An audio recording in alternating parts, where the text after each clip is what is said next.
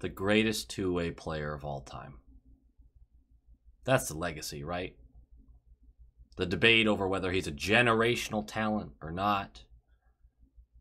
Tough one, because he's so quiet on the ice. Over 1,400 games played, 1,040 points, 19 seasons. 14 straight top 5 finishes for the Selke. 12 straight top 3 finishes and an NHL record 6 wins. 2-time Olympic gold medal winner. 3-time All-Star. 3-time Stanley Cup finalist.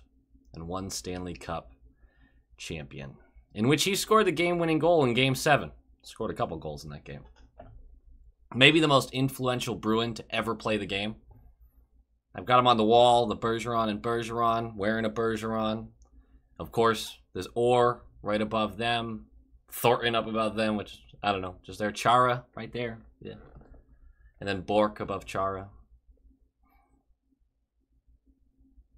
Recency bias, sure. But Bergeron's right up there with them. In a different way. In a different way, but he's right up there with them. And he was my favorite Bruin. Is my favorite Bruin. And that's never going to change. I don't think it could. I didn't even mention all his accolades. Like, there's so many more to talk about. Do you know he won the Bruins 3 Stars Award 13 times through his career? He just did it all, man. Oftentimes when they asked players around the league about who's the perfect hockey player, you get your fair share that would say Crosby and players like that. But Bergeron came up every time he would come up. Every time. He's been so perfect for so long. And he deserves all the admiration he's receiving times 10. And of course, you're going to have your trolls and your pundits who sit there and go, he's overrated. Don't even bother commenting on them. Those people, A, have no fucking clue what they're talking about. They literally don't. Like, that is a statement that just...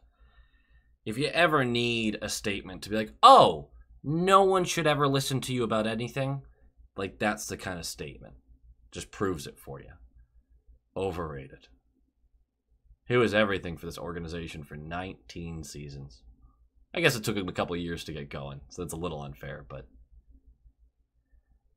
The heart and soul of the team, man.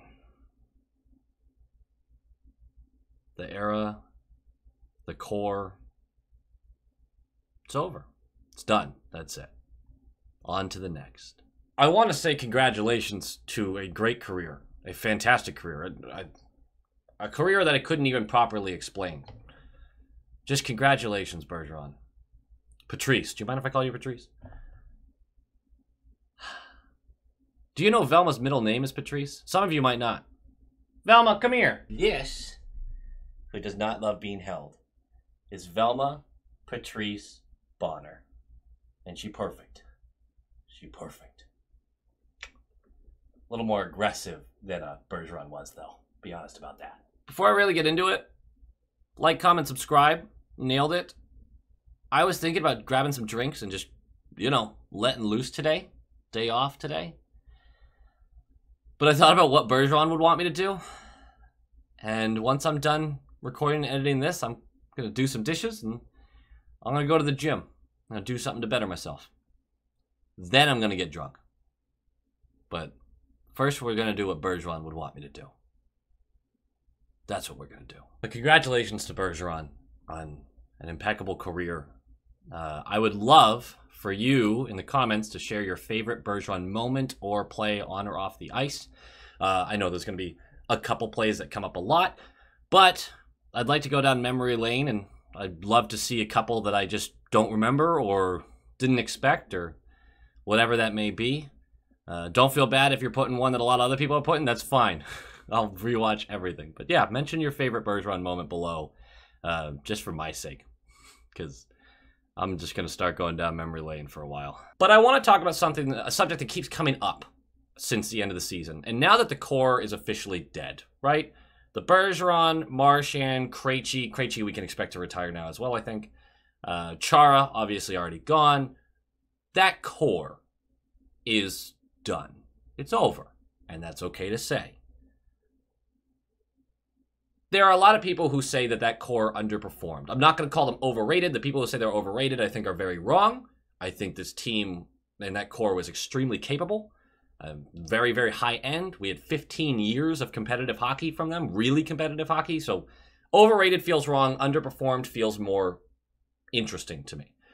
And so I want to kind of look at the numbers since, we'll say 2005, since the lockout, and talk about if this team, if the Bergeron era underperformed, what they should have done, not what they could have done, because they could have won 6 cups with enough puck luck. So what they should have done. Since 2005, only 4 teams have won multiple cups. The Pens won 3, the Hawks won 3, the Kings won 2, and the Lightning won 2. That's 10 of the 18 Stanley Cups that have been won since that 2005 lockout. You can make arguments about all of them with how certain cups were won, cap shenanigans, lockout years, or not lockout years, COVID years. You can make arguments for the reason some of these teams might not have been able to win multiple championships if things didn't really go their way, but I don't think it's worthwhile because then you get too nuanced in it all. But so 10 out of the 18 cups over the past 18 years were won by teams who had won multiple. Out of the other 8 teams that have won, you can argue that 2 still have a chance to win more with their current core, the Avalanche and the Knights. I don't think anyone's going to argue with me about that. Detroit in 2008 was at the end of being a multi-championship team dynasty. They actually went to another finals. Like, that's a weird team that I'm kind of throwing out just because that time frame is odd to work with. That leaves 5 teams who, with the core that won the cup, cannot win it again or really likely won't. The Bruins, core doesn't exist anymore. The Ducks, of course, that core is well gone. Canes, that core is well gone. Blues, that core is basically gone. And the Caps, which I just don't think Ovi's going to make another cup run, so that's what I'm throwing in there. So since 2005, that core won 1 and did not win again. The argument for if they underperformed or not is based on which teams you think that core was closer to. The 4 other teams that were one-offs or the multi-championship teams. And I think for those people arguing that they underperformed, you should compare the Bruins to those multi-championship teams. You should compare those cores because they're the only team that went to multiple cup finals out of those 5. The Bruins went to 3 different cup finals. The Ducks, Canes, Blues, and Caps, just the 1. And they went 1 for 1. Good for them. In that sense, I think it's really fair to compare them to the Penguins, who went 3 for 4 in the finals through that 15 years. Lightning, who went 2 for 4. Hawks went 3 for 3, and the Kings went 2 for 2. Good for them. And then the Bruins went a paltry 1 for 3. Terrible. I think the easiest argument for this is put it in gambling terms. A core that you know is going to be good for a decade and a half. Where do you set the over-under on cups that they're going to win? And I think based off of the information we have, it's 1.5, right? So it's still, you can bet on it, basically. 1 is your bare minimum. You got to have at least 1. 2 and more is, hey, this is awesome. Like, you are exceeding expectations. And the reason I say it like that is because there are 23 teams over that 18-year stretch that made it to the finals. 23. And only 12 actually won the cup. And you can also look at those 11 teams that made the finals through that stretch that haven't won a cup in any of that time. With that information, with 23 teams having actually made a final, setting the over-under at 1.5 feels really fair. Because think about all of those really good cores. I mean, Vancouver in the early 2010s, late 2000s, that was a hell of a fucking team. There are a lot of teams that were really good for a 2 to 3 year stretch, and either bad ownership or injuries or just 1 or 2 bad moves. It's a plethora of reasons that they just couldn't make it back, or bad puck luck. You see some teams that just cannot get over the hump for years because it feels like every 50-50 play at the biggest moment goes the other way. If you start really digging into the last 20 years of hockey, you see a lot of teams that are like, damn, they never even made a finals? There's a lot of them. The reason I ramble on about all of this is because if you want to talk about a team that over an 18-year span went to 3 finals and only won 1 cup, and you want to mention them as underachievers, you have a point, but only in the most minuscule of ways. Yes, you would hope for 2 from this core, but 2 was actually like the, damn, we did it. There are people that act like we should have 6 cups through that stretch. And although our teams have been really good and competitive, you are ignoring all the other really good and competitive teams on those years. It's not like, hey, your team's really great, they should win every year. The Patriots ruined people's minds about how hard this actually is to put together multiple championships on one core. You have years that are wasted by injuries or bad luck or simply running into a better team from time to time. Not to mention, once in a while you get a series where, yeah, the officiating comes into play. Does it purposely come into play? No. But you have just an awful stretch of 4 to 6 games where you can't get a call. There are a plethora of reasons why you may not win a cup one year. And they're all excuses. The goal is the cup. The goal will always be the cup. Excuses don't pay the bills. But if you've been to 3 finals, you have underachieved by not winning 2 out of the 3. You underachieved at the last 1% of the job, which is fair to say. But I cannot look at this core and these players and think of them as underachievers simply because they were 1 game away from being talked about in a completely different sense. And those who are like, should have won 4 or 5, you're unrealistic.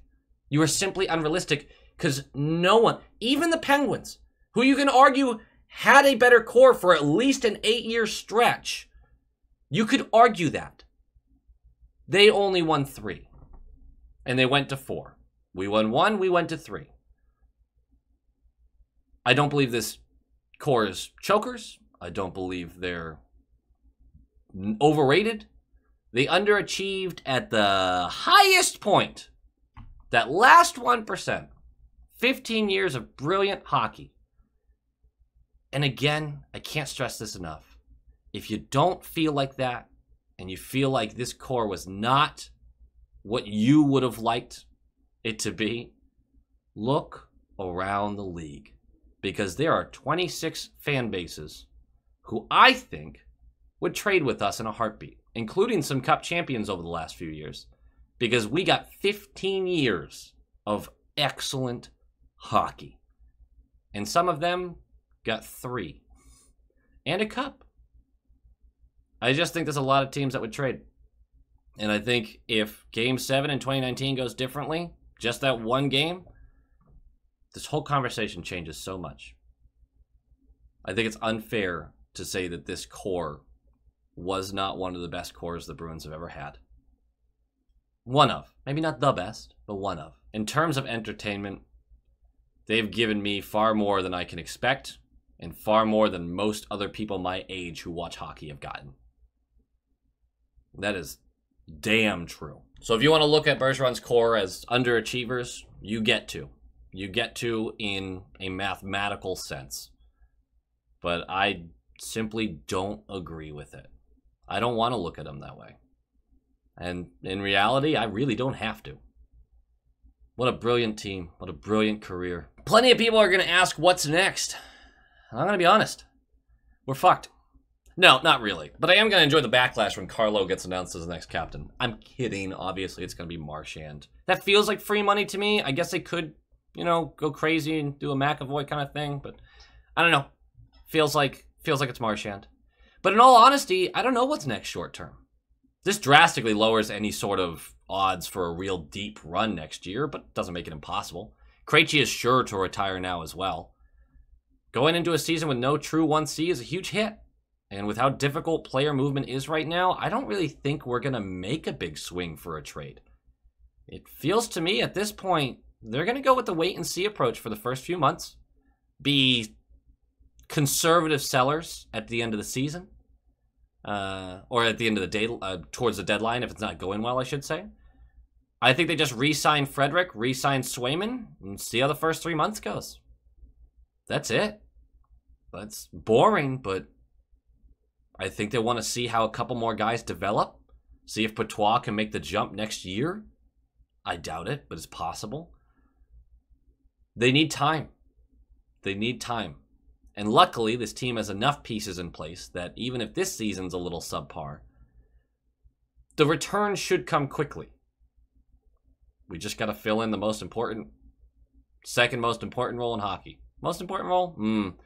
1C versus goalie. You tell me what you think is more important. I'll end the video with a closing statement, though. From Bergeron's statement, I'm going to read it off to you. Just a small excerpt from it. Please know that every time I took the ice, I tried to compete for you the right way, you being the fans of Boston.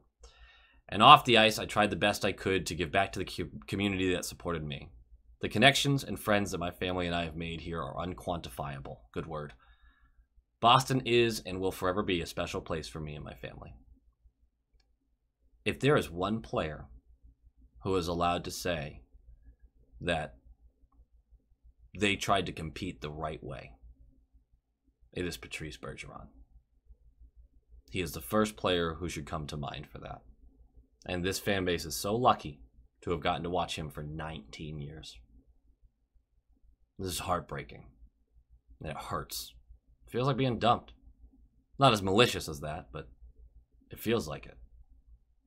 I knew it was going to hurt. I didn't expect it to hurt this much. Watched this guy for almost 20 years. And just cheered for him in every circumstance. And was proud of him. This guy that's, 8 years older than me. I don't like to try to idolize athletes. I think they should deserve their private life. And we make the jokes and everything like that. But when it comes to a true human to human, I try not to idolize them in a crazy way. I don't know if that's possible to do with Bergeron. I think you can't help but just be in awe of who he is as a person and as an athlete. And he didn't have the generational talent that most others we talk about like this have. Bergeron just worked.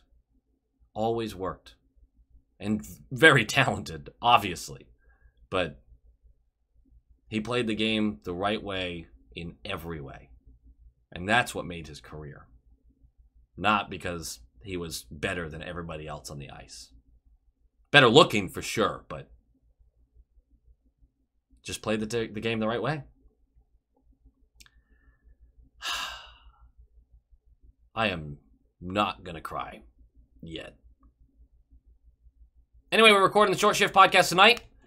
We're going to talk more about this. Go Bees. Go Bees!